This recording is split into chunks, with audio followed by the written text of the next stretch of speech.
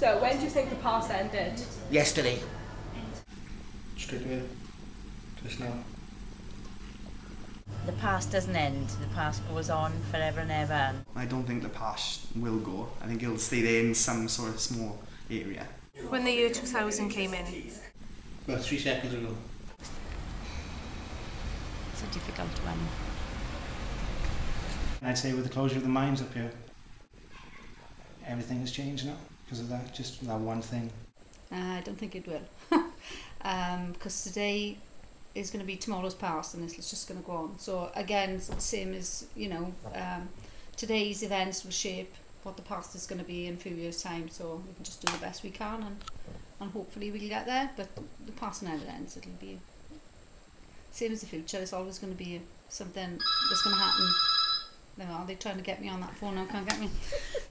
Same day the future started.